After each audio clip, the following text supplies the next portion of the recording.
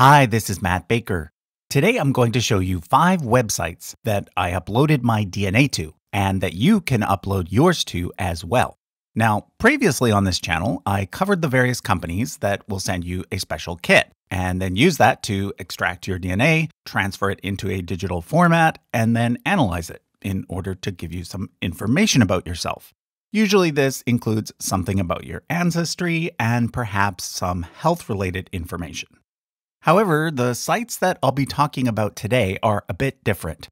These companies don't send you a kit.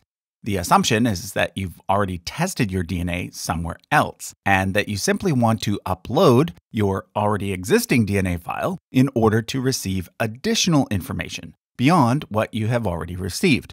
So the websites that we'll be looking at today are Genomelink, My True Ancestry, Genetic Lifehacks, Promethease, and GEDmatch. But before I get into it, I want to tell you about today's sponsor, MyHeritage. I actually asked MyHeritage to sponsor this particular video because I figured that some of you out there might not have a DNA file ready to go, and therefore you will need to get your DNA tested first before exploring the websites in today's video. If this applies to you, then MyHeritage is a great place to start. Their DNA test kit is one of the most affordable and easiest to use. It costs around $100, but you can usually get it for much less because they often have major sales throughout the year. You should also note that MyHeritage uses the swab method for DNA collection, which is much easier than the spit method. All you have to do is take this little device that looks like a long Q-tip and rub it against the inside of your cheek for about 30 seconds. The results you get are pretty great. You get a map of where your ancestors came from, together with ethnicity percentages, as well as relative matches. But the really great thing about MyHeritage is that it is a full-blown family tree building website that gives you access to over 20 billion records and makes it really easy to discover who your ancestors were. So if you haven't yet done a DNA test, I recommend that you try out MyHeritage by using the link in the description or pinned comment. Be sure to use the code to get free shipping for the DNA kit, as well as a 30-day free trial of MyHeritage's subscription plan. Then, if you decide to keep the subscription, you also get 50% off. Okay, so let's assume that you've now already had your DNA tested and that you now want to try out some of the upload sites. Well, the first thing you need to do is download your DNA file. You can do this from most testing companies, but as an example, let me show you how to do it from MyHeritage. Once you've logged in, just go to DNA and select Manage DNA Kits. Then click on the 3 dots next to your kit number and select Download Kit. From there, you can save your complete DNA profile as a simple text file.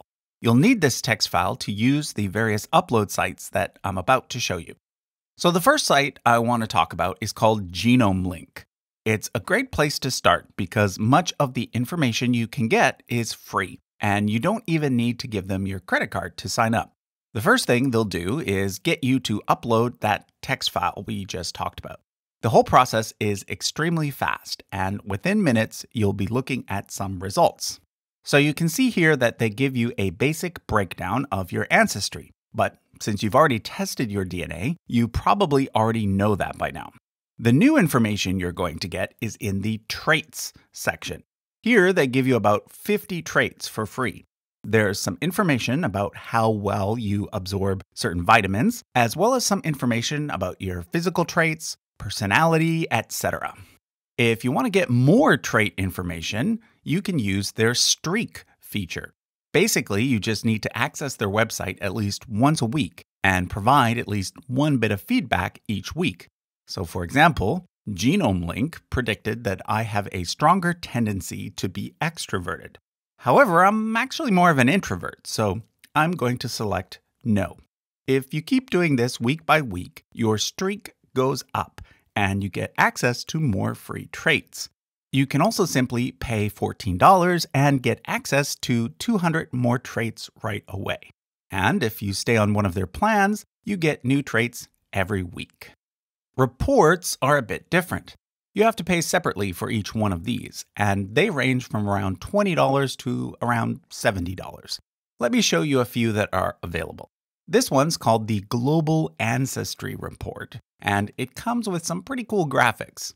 You can spin the globe around and see all the various ethnicities that were found in your DNA. You can then learn about each ethnicity and even see which of your chromosomes has DNA from that group. It's a great way to increase your knowledge of history and geography.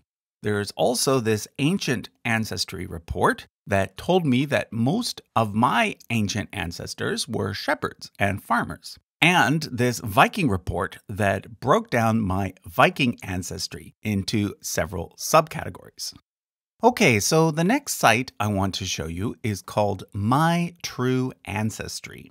This site is unique in that instead of comparing your DNA to large sample sets made up of various modern populations, which is what most DNA companies do, it instead compares your DNA to several people whose bodies have been found at various archaeological sites. So, for example, about 1,000 years ago, King Athelred the Unready of England ordered the execution of all Danes living in his kingdom. This led to an event known as the St. Brice's Day Massacre, in which 37 men were killed at a church in Oxford. Well, in 2008, the remains of those victims were found, and at least one had his DNA extracted and tested. My True Ancestry has over 500 such DNA profiles, ranging from the prehistoric Cheddar Man, who lived in 7150 BCE, to some poor bloke who died during the last major outbreak of the bubonic plague in Western Europe, which occurred in Marseille, France in 1720. So, using this method, My True Ancestry has determined that I am about 25% Frankish, which probably explains why I like Charlemagne so much. But as you can see, I've also got quite a bit of Celtic, as well as some Visigothic and Danish Viking. But here's what I find really cool. Instead of providing me with relative matches to living people, it provides me with matches to their archaeological samples. So my top result is to a woman from Norway who died around the year 1200. She was one of the 3 skeletons found in Trondheim that were studied in 2017. The study showed that she died from a deadly pathogen found in her teeth. They even did a facial reconstruction and gave her the name Regna. Now, according to My True Ancestry, my DNA is 84% closer to Regna as compared to other users. They even show me the chromosomes where we share DNA in common and the length of the SNPs we share, measured in centimorgans. So once again, to use My True Ancestry, the first thing you need to do is upload your DNA. This site takes a little bit longer to analyze the results, about 10 to 15 minutes. But once things are ready, you can look at a few results for free. However, if you want to compare your DNA to more samples, you have to pay, and there are several tiers to choose from. Basically, the more you pay, the more ancient samples you get, as well as some extra tools. Okay, next up is GEDmatch. If you're interested in finding as many relatives as possible, this is the one site that you absolutely need to upload your DNA to. Most of the main DNA testing sites give you relative matches, but unless you do every test from every company, you are going to be limited to only one database. GEDmatch helps solve this problem by being sort of a central database that everyone can add their DNA to.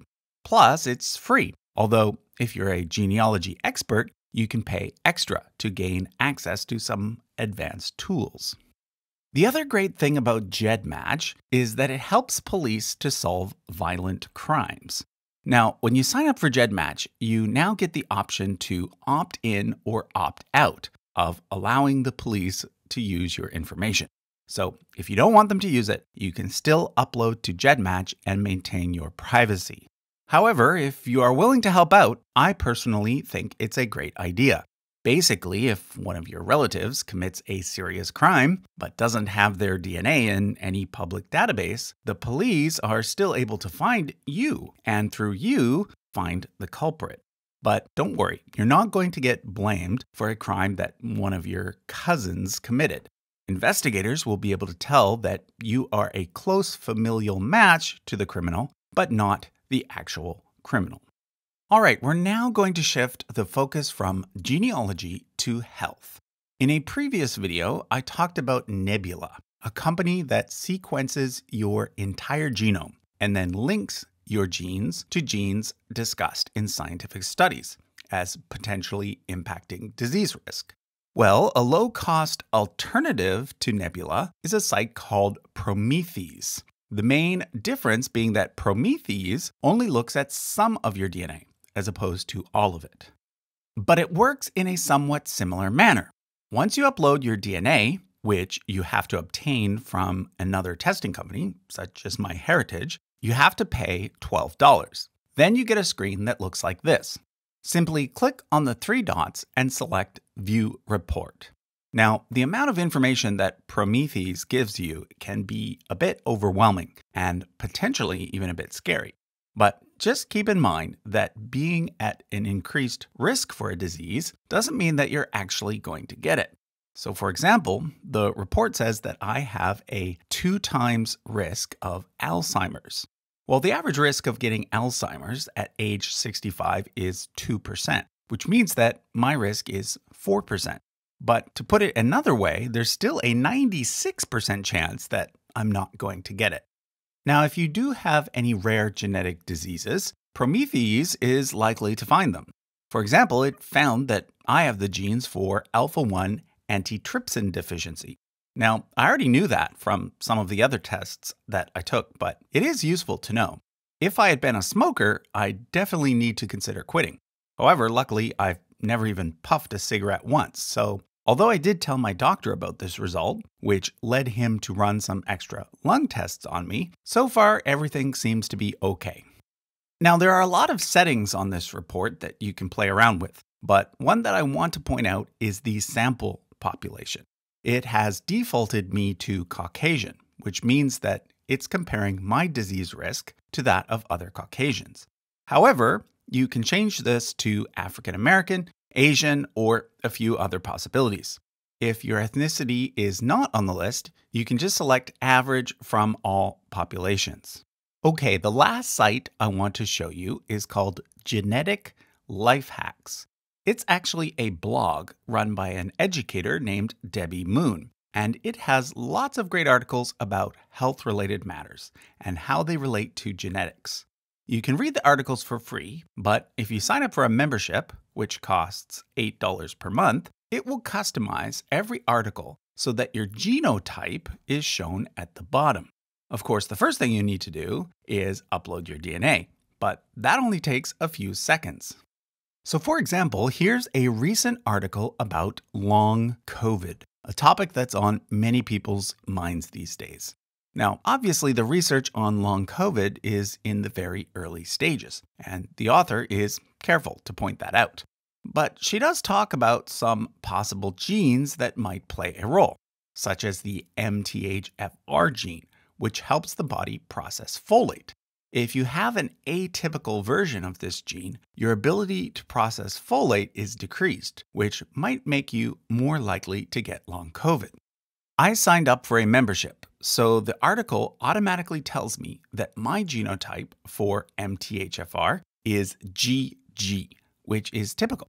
However, if you get AG or AA, you might be at a higher risk.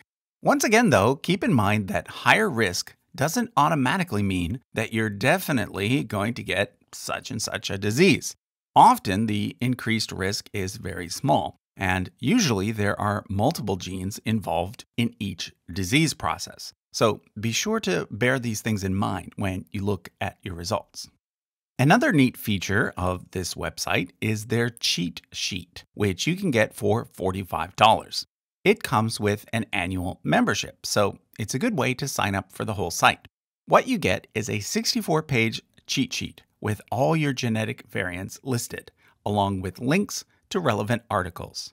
It's color-coded, so you can easily find the genes that put you at risk, the ones marked in red being the most important. So, for example, I noticed a red box here, indicating that I am at an increased risk for autoimmune diseases. If I click the link, I can go straight to the article about that and get some life hacks on what I can do to counteract my genes by making a few small changes to my diet. Okay, so that was a look at 5 different websites you can upload your DNA to. However, before I go, I also want to point out that of the 3 big testing companies, only one of them lets you upload your data from a different company. That company is MyHeritage. In other words, if you tested at Ancestry or 23andMe, you can download your DNA file from either of those sites and then upload it to MyHeritage for free in order to see how MyHeritage analyzes your DNA, as well as to get relative matches from MyHeritage's database. So that's another great reason to check out MyHeritage. You can find a link to them and all of the websites I discussed in this video in the description. Thanks for watching.